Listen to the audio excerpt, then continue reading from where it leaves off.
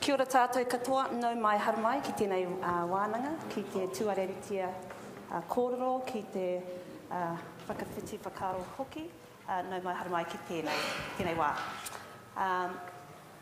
Ko hikurangi te maunga, ko waipu te awa, ko Ngāti Parau te iwi, ko Kathe Tawhihirangi ahau. Welcome everybody. I'm going to do a quick introduction of who I am, and then my two new BFFs that I met yesterday, I'm going to invite them to introduce themselves. I'm standing here today and actually standing in for a colleague of mine who just happens to be on a 2-week summer school around universal design in Harvard. So we do have a bit of a clip to share with you, and her name is Chrissy Butler, and she works along myself and a colleague, Amy, who is hiding, Amy, and we work for the Te Toi Tūpu Consortium, and our role is to walk into schools and support management and teachers around identifying their e-capability and then working towards raising that to raise student outcomes. And our target groups, and I know this isn't anything new, is around Pacifica, Māori and special ed. So I don't feel under any pressure whatsoever. I know Chrissy is going to be wanting to know all about this. My background is in teaching. I'm currently on a 2-year leave of absence from my DP position at Te Arawhanui Kurakopa Māori and Lower Hutt. I work for core education, but as I mentioned, along with Amy, who works for cognition, and some of our Waikato University team members, Waikato Tainui and NZCER, collectively we're the consortium around blended e-learning. I'm not going to say too much more because we were actually modelling, you didn't realise this, we were modelling when you're not accessible, how to panic and get accessible very, very quickly before we started. So I'm going to hand you over to Nigel and let him introduce himself.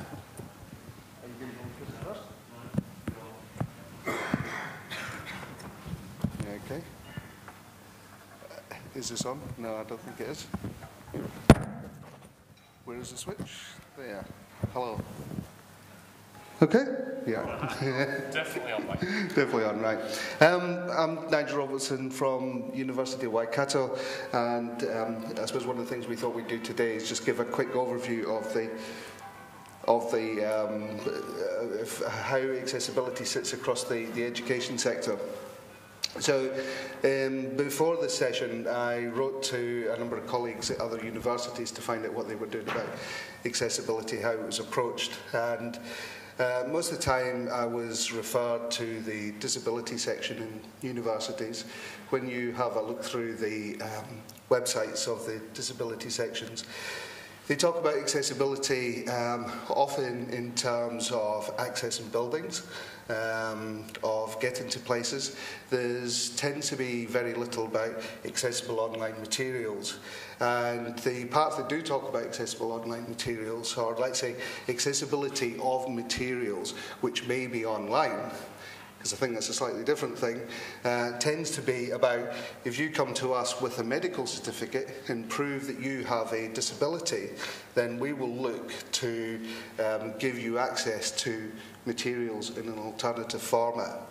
And from my perspective, having come from the UK nearly 5 years ago, where accessibility was legislated for, one of the things that in my role working in e-learning, we had to ensure that our staff were making materials accessible before they put them online. So the default position was that materials were as accessible as they could be.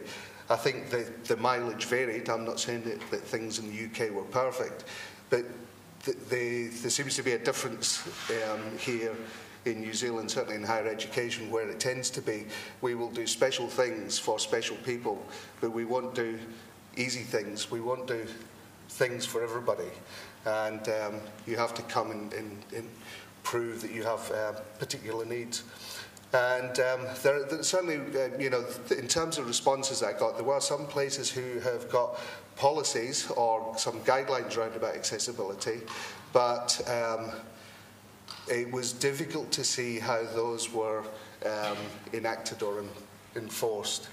And, again, I think coming coming back to the idea that I would see accessibility as something that is beneficial to everybody in institutions, certainly in the, in the higher education sector.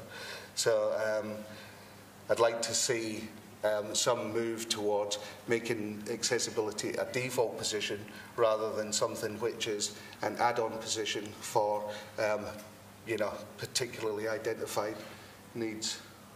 So that's my 2 minutes. I said I'd try and keep it to that.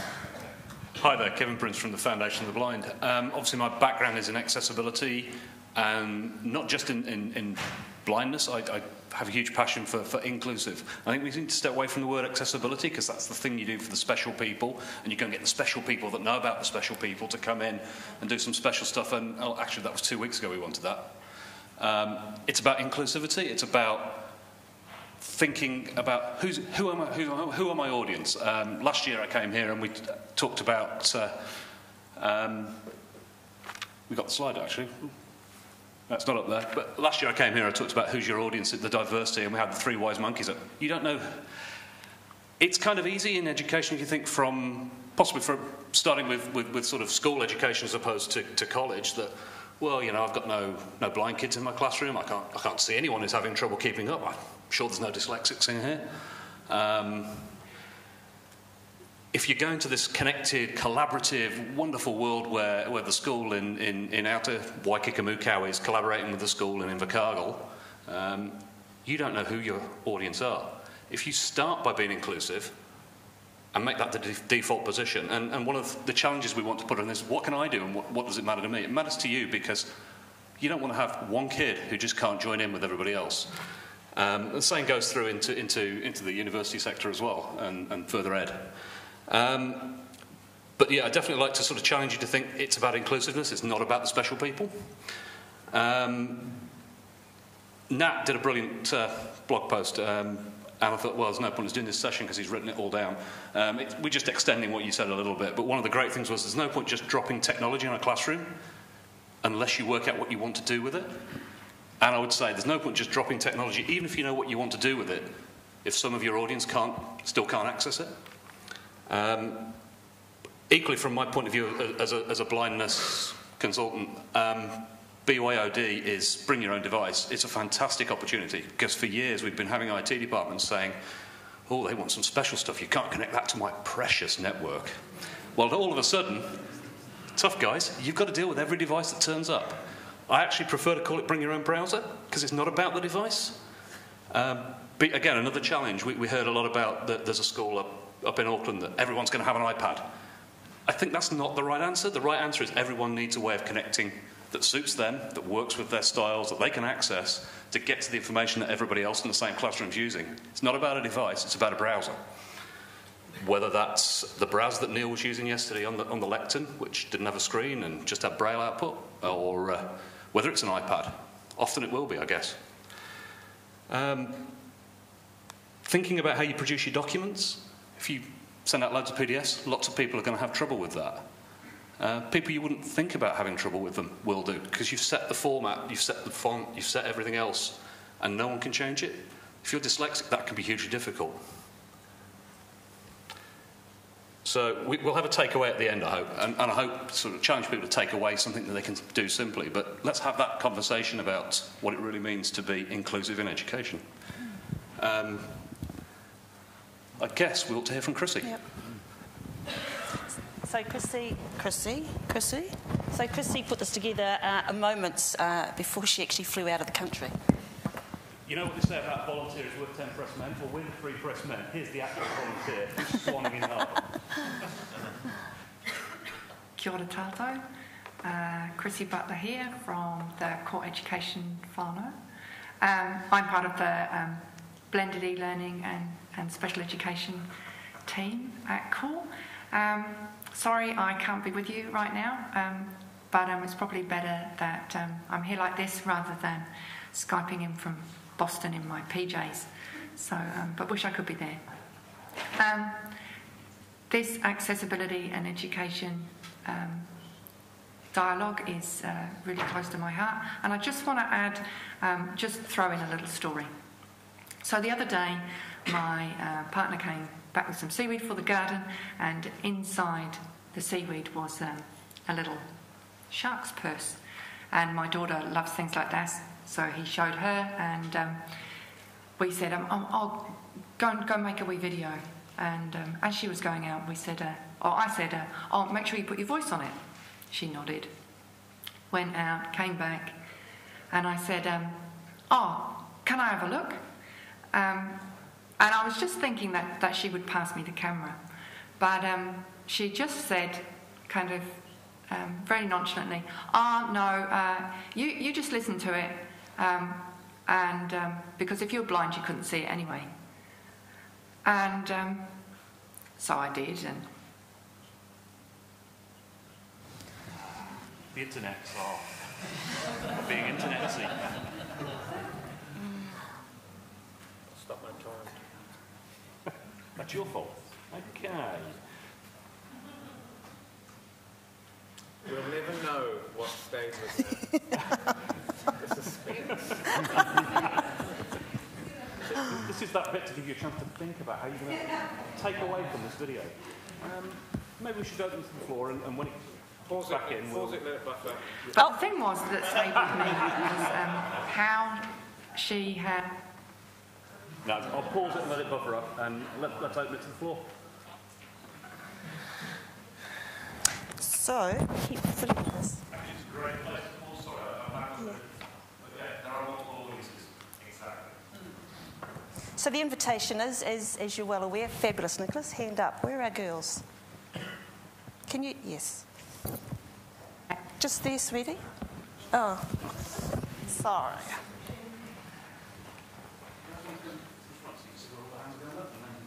You're running around like that, please. Or is there only one? Talking of multiple audiences, in terms of tertiary education, I'm not sure about lower education, but one of the things that I think universities have to be more aware of is formatting courses for people who have mental illnesses. It's one of the issues that studies are showing out in the States, that about 80% of students with mental illnesses, whether it's depression, bipolar, whichever it is, are really underserved and have a really high failure rate because they're not able to get the accommodations that are required for them, merely because the university is not really thinking in terms of how can we format our course contents, our course delivery, to help people with these entities. Do you want to pop over with the other one? Oh. Shall I repeat? Ah, that's better. Excellent. I just knew he was quietly spoken. All right. Briefly,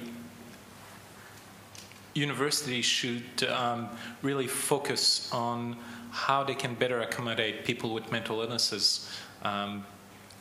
There's studies out of the United States showing that about 80% of students with mental illnesses are failing their courses because the courses are not formatted in such a way that they can be adapted or providing accommodations for students with mental illnesses. So that's a target group that is often forgotten when we talk about accessibility. We talk about, sign language interpreter for the deaf and make sure that the digital content is accessible for the blind and that there is no steps into the classroom.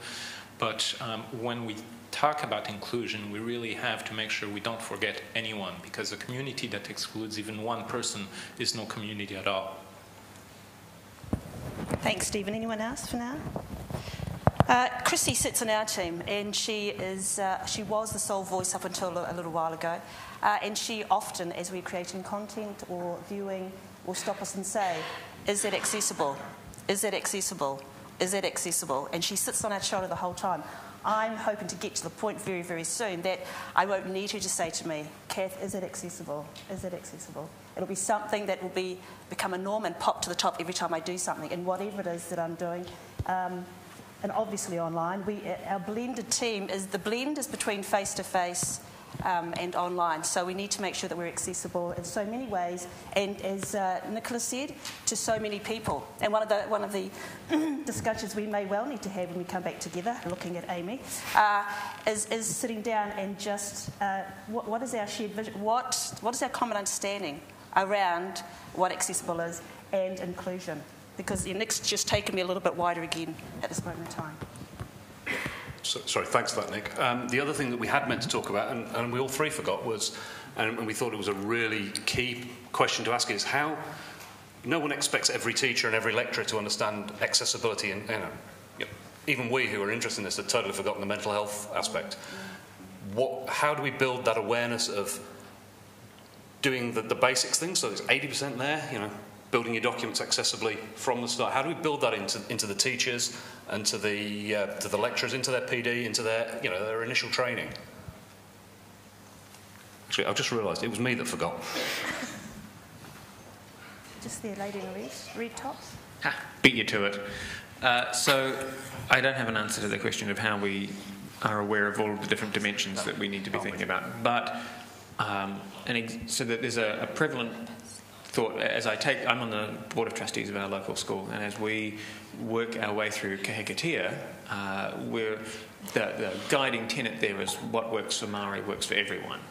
That you don't have to be doing something special and in isolation necessarily, that it's about doing things that are better for all kids. And that echoes the efforts that I've seen in computing to get more women involved, that it turns out that the things that get more women involved get more people involved, and you get access to a vast pool of people that you would not have had in your organisation before, simply by changing the culture or the invisible barriers. And so what I'm hearing is that the things that you don't have to think about, the things that you would do for the special people don't have to be just for the special people, that they help everybody. One of our local schools was reporting that they're putting in, I can't remember the name, it's a sound system that sounds quite astonishing, that you speak normally and yet it sounds like the person is right over your shoulder. And they've had, we had to get it because we had some kids with hearing problems. We're now putting them in throughout as many classrooms as we can afford, because they turn out to be awesome for all kids as well. And we can justify the cost that way. So another anecdotal story to support that theory. Yeah, thanks. Down the back. Your question about how do we get our teachers to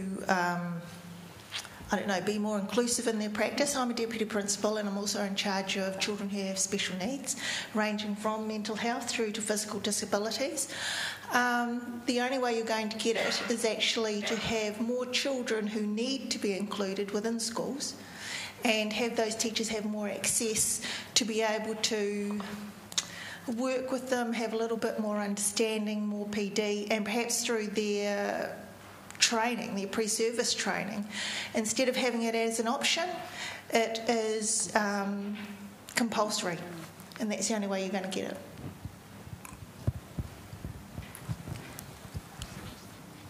Thank you. Kia ora, everybody. I am a teacher. I've been a teacher for a little bit under 20 years, and I came into teaching from the forestry industry. I'm primary trained, and I'm a secondary teacher. I've worked in special needs, and for a good portion of my career, I taught 5, 6, 7-year-olds in a little country school. Now I teach in Wellington. So I've had a wide variety of experiences, but some of my defining experiences are actually with my 2 children. My oldest son, who's 18, was diagnosed with Asperger's syndrome when he was 6, and we had some huge challenges around that. My youngest son, who's now 15, struggled in his first years at school and was eventually had an ADD diagnosis, and then later on a diagnosis of extremely dyslexic. 2/3 of his abilities were above the 80th percentile, and some of his abilities were up in the 99.9 percentile. The other third of his abilities were below the 20th percentile. So he's hugely intelligent, but also struggles. And so their mother and I have worked with, they've both been mainstreamed all their lives, and to their benefit. And we have worked with every teacher that they've had. We have, at the beginning of the year, sat down with that teacher and talked with that teacher about what our children need. And that's us as white, middle-class people with skills who can go in and do that and make them listen. And we know there's legislation about inclusivity in schools that says children have a right to an education in the classroom. That's, in reality, that doesn't happen. And so that was us being proactive. And so the whole inclusivity is incredibly important. And the example of PDFs, sending out PDFs. In my work, we sent out PDFs a lot. But I'd much rather send out a Word document. Because then, yeah, as you say, it can be played around with, the font can be changed, it's all sorts of things are so much easier. And I suppose one of the things which stuck in my mind from yesterday was the word tikanga. I'd never thought of using the word tikanga in terms of access to the internet. And every group have their own tikanga in the way they interact with the internet. And that's again about inclusivity and different ways of doing it. And then I thought, one of the other thoughts I've had are underneath the tikanga are the values that we bring in. And one thing I'm not an IT geek. Actually, I'm a tree geek, but... and underneath it all, and something that is totally intergenerational, are the values that we bring and we pass down. And it doesn't matter whether I was using the Apple IIe that they had in the 7th form or the latest smartphone. It's the values that come in and are important too. And I think we need to be really clear in our understanding of those values as part of our discussions. So, thank you. Quickly, I think perhaps there needs to be a paradigm shift from people in education in terms of thinking about special needs. I'm not politically correct. I don't like PC language for the sake of PC language, but words have powers. And if we're talking about inclusion, defining an entire segment of the student population by, oh, their special need, suddenly you've just separated them. So we really have to question the language we use at its very basis. Before we start thinking in terms of making course available, do we really want to think in terms of special needs? Because suddenly we've separated the student population. Let's think about inclusion from the very beginning. Thanks, Nicholas. Do you have someone else? I've been a teacher for 20-something years, and I started with little ones and worked my way up to college, and now I'm back on my way down to the little ones again. And for me as a teacher in the classroom, it is my job and my passion so that every single child that I have contact with learns and takes on board everything to the best of their ability. So taking the word special needs and inclusion right out of it, that's my job. And I don't look at the children as having special needs, or I look at them as having diverse needs, and it's my job to reach those needs regardless of the way I do it. And if something isn't working for one child, then I try something else, because that's my job. And so I think that we maybe use too many labels. We just want our kids to achieve and do well. Sorry, there was one important thing that I just wanted to finish off with, but I forgot to. And when we were going in and talking to parents, to the teachers about our children, what we looked for in the teacher was a teacher who was prepared to listen and not give us solutions, but to listen. And I think that's the most important quality of all.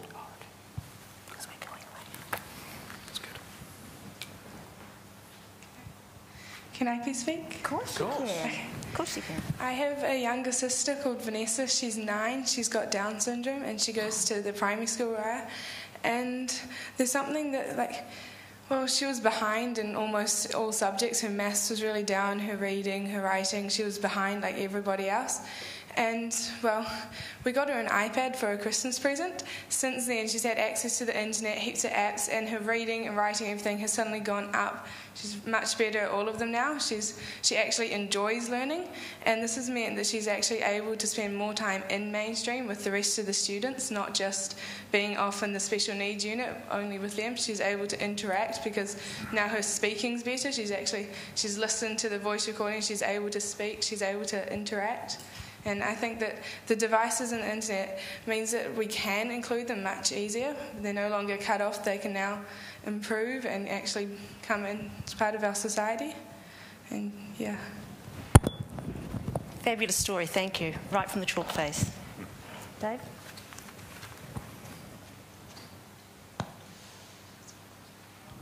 Sorry, there are two things I wanted to say. One was I just want to put in a plug for the bar camp on Friday afternoon. Excuse me, if you have any ideas that you want to continue the conversation on from this session or from other sessions, be sure to write them up on the bar camp board right next to the Internet New Zealand booth in the foyer. So let's keep this conversation going because it's really important. Second thing I wanted to say, though, was just throw out something controversial. Is inclusion always the right model? Speaking from my own experience with the deaf community, mainstreaming 10, 15 years ago, before the capacity in the residential deaf schools was destroyed, was the bane of the deaf community because it was taking the centres of New Zealand Sign Language, the deaf schools, and forcing students to go out into mainstream schools where they might only be the only deaf student in the entire school and where they got only 9.2 hours of teacher assistant availability every week. The rest of the 40 hours or whatever that they were sitting there in the school, it was like watching television with the sound off because they could not tell what was going on. So I'm just questioning as to whether inclusion is always the right model. I'll just leave you that and think of other situations in which it might make sense to take kids with similar kaupapa, with similar environmental needs, and actually properly resourcing them to thrive.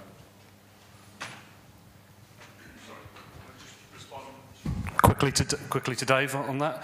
I don't think from our point of view we were suggesting that inclusion in that sense was what we were talking about. What we're talking about is as the internet grows, you'll be interacting with groups all over the place. So you may, to use your example, I totally get it, the idea of the deaf school is fantastic because you're in your community. But if you're in the little school in Waikikamukau and you're sharing some resources and you're collaborating with the deaf school, it's about not putting a barrier in between you in your technology, and the technology is not getting in the way of the teaching intention. Yeah. Yeah. Awesome. Yeah, I just wanted to be very clear. That's where we were coming from. It wasn't a mainstream inclusion. This overriding paradigm that there's some sense of normality out there that we're trying to bring everyone into. Sorry. I want to sort of raise a question. I don't have an answer, but I wonder if the system in which we work is hopelessly conflicted.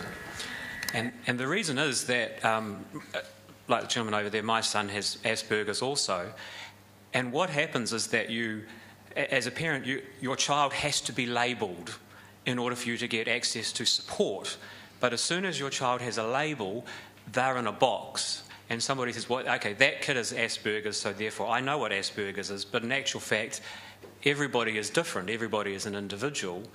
And so I appreciate the approach over there that, you know, each child is an individual and it's about actually, I don't know, an inclusive approach. So I wonder, you know, do we have to actually overcome the fact that the system is conflicted?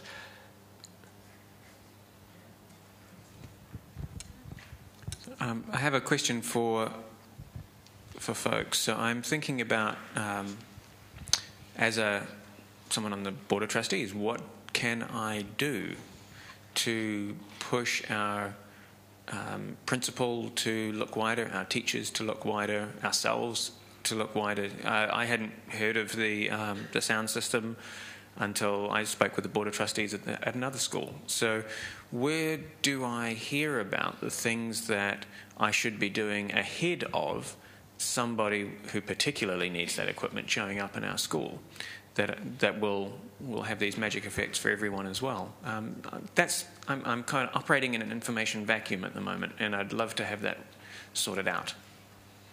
Bar camp. That's your answer for everything. Going to plug the bar camp because there'll be that'll be talked about there. You're hoping? Is that a question we should take? Is that a question we should take to the bar camp? I don't know. I won't be here on the bar camp day. Dang it!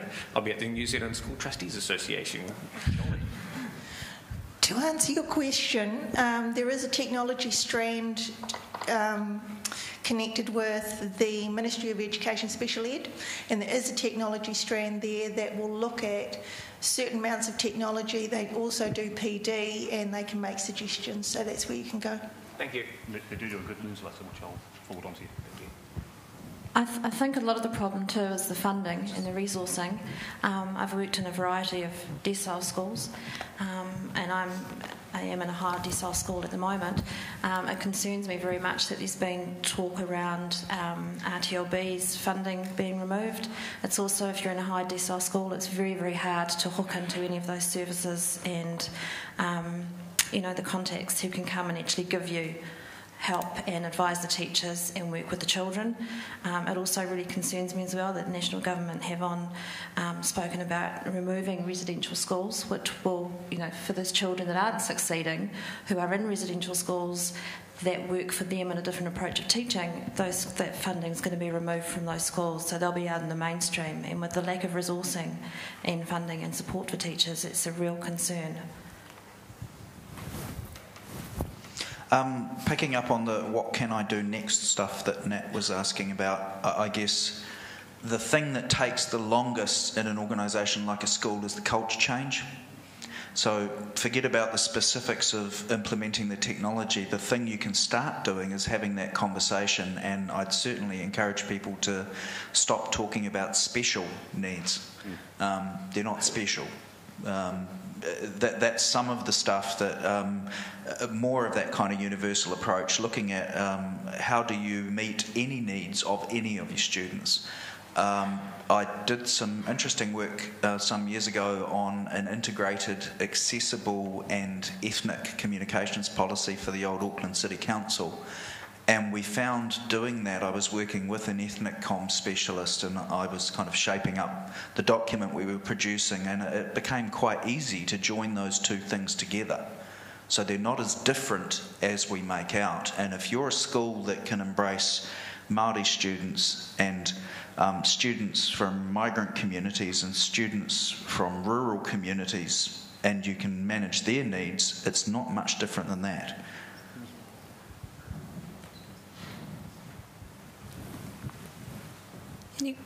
Are there any traps to watch out for with putting shiny technology into schools? So, the question was, are there any traps to watch out for when we put shiny technology into schools? One of my perspectives on technology in the classroom, having used it quite effectively, I think, is that it's not about the technology, it's about the learning needs. And to me, the essence of good teaching is identifying those needs and providing experiences to meet those needs. It's not necessarily even about teaching. And we could perhaps even take the word teaching out of the conversation. It's about providing learning experiences. And the shiny technology is unimportant. What's important is the learning needs and finding tools and experiences that can switch young people on, well, older people to any age. And seeing the apps and the things, they're fantastic tools that can do amazing, wonderful things. But the purpose is actually the interaction. The biggest trap, as mentioned over here, is your staff. That will be the biggest trap. Doesn't matter what you put in, unless you can get your staff to buy in and you can get them to make paradigm shifts and see things differently and be risk takers, that will be your biggest trap. I've just been thinking about the place of the parent. We can put these shiny things into the schools, but does it stop at 3 o'clock? Or does that education include the parents and the families? Do they take the learning back into their community, back into their homes, and everybody benefits? So their family is included, the parents are included. Because it's one of the things, educating my own child, that I felt quite excluded as a parent within that whole education process.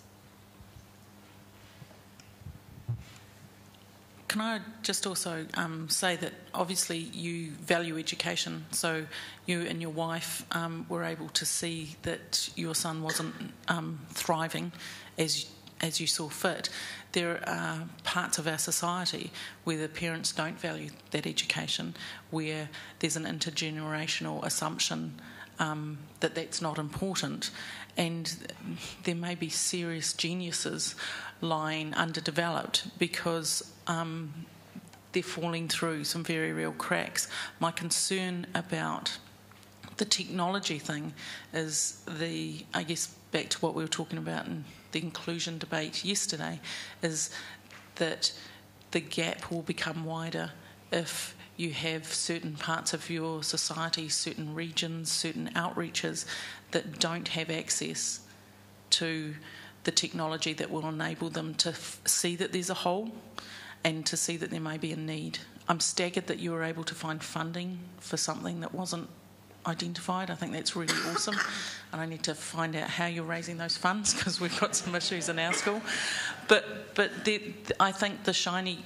My concern is that if you make it a prerequisite for rocking up to school or to be included in any program having the latest iPad, then you're all of a sudden just, there's huge sections of society that's not a priority. You know, paying the power is a priority.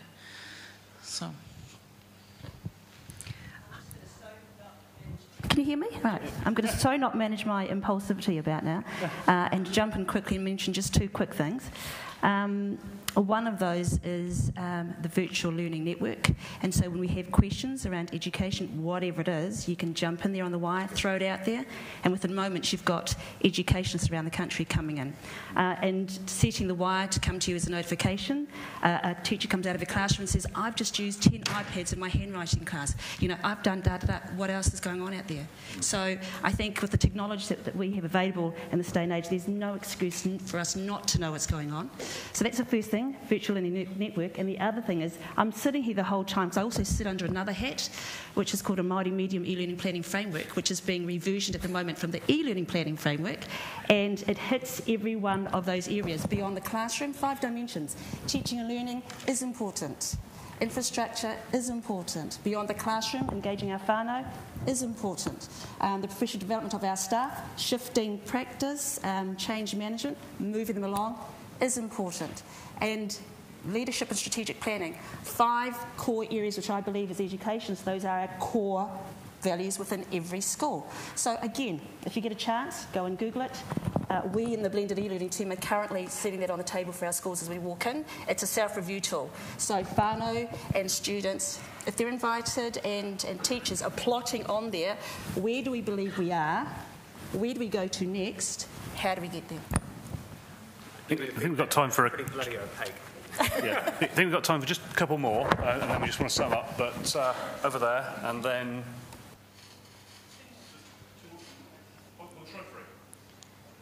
Okay, thanks. I'll be brief. I've been an educator for 20 years, and I just want to add maybe a different perspective, and that's a temporal one.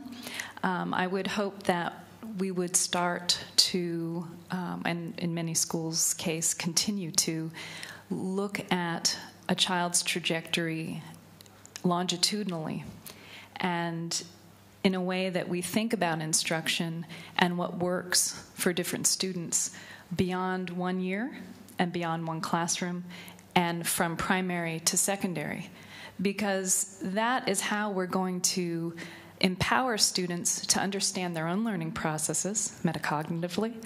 It's also how we're going to invite families to engage in their child's learning over time, because every family is very busy, and if each family has to learn each teacher and each teacher's system, and each teacher's trying to figure out what works for every kid, and that might take 4 months. And, we have to have a more long-term view and to think of inclusion temporally as well as on an individual student basis.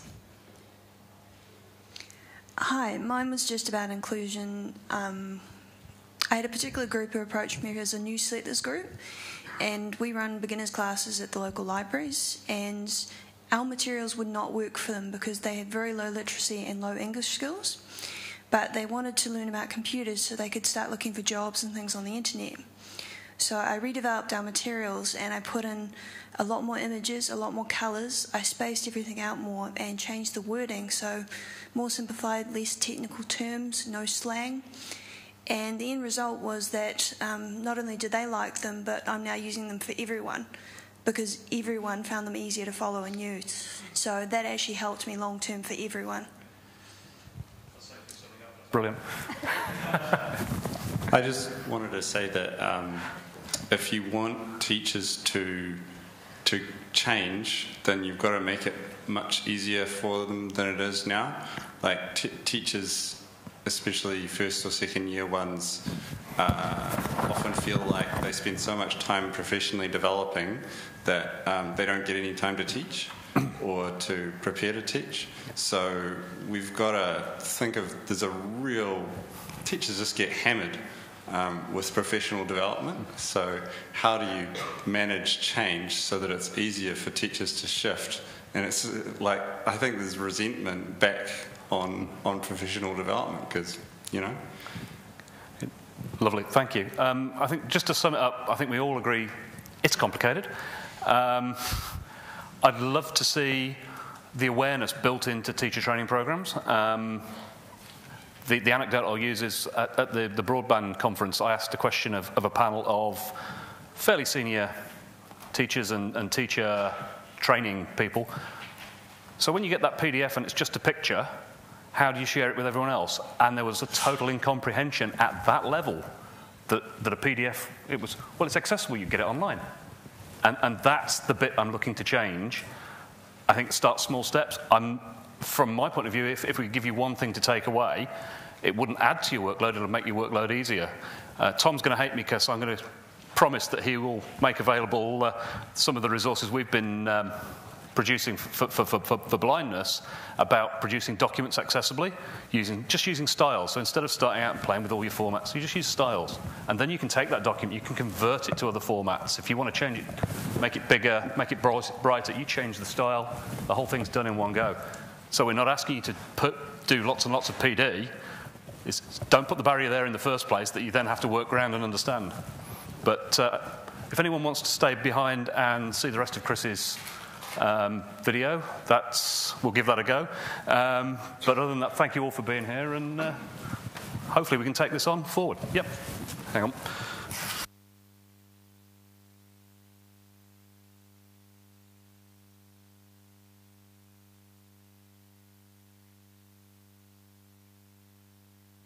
That's okay.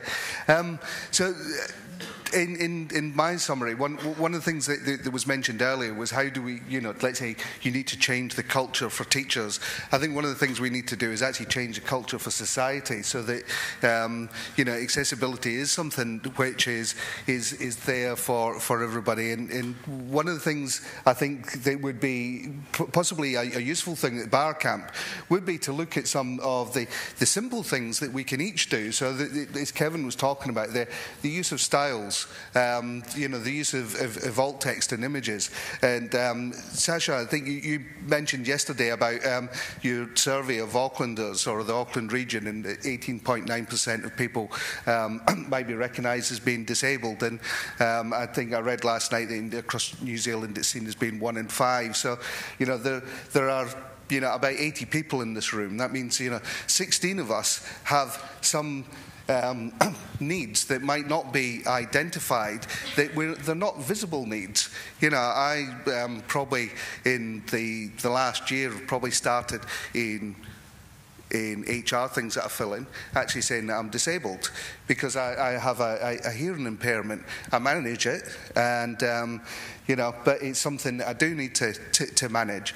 And I think you talked about dyslexia earlier, and one of the first students that I worked with when accessibility became visible to me was a student who was dyslexic, and he talked about the fact of how difficult it was to understand the course notes that he was getting. And I got him to he was talking to me about these, rivers of text, about these, I can read so much, and then there's just this grey splurge of stuff that I just don't know what's there. And so we worked at making those documents accessible to him so that he could actually take them and reformat them and put them into a format that worked for him. Things like making, in higher education, lots of lecture notes are made available to students. But often that's done after the event. If those things, a simple thing is just to make those things available before the event. I can print them out if I need to print them out on coloured paper, if I need to print them out in large font sizes. I can do that. I can then engage with the opportunities for learning that I'm getting in those lecture theatres. So I think there's, for me, I think there's quite a lot of simple things that we can do. There is a hard thing, which is changing culture, but it is, I think it isn't just in teaching, it's across society as a whole. And I'll probably get complained about now for running over time and keep you from lunch. So. Thank you to the presenters, I think, would be a lovely thing.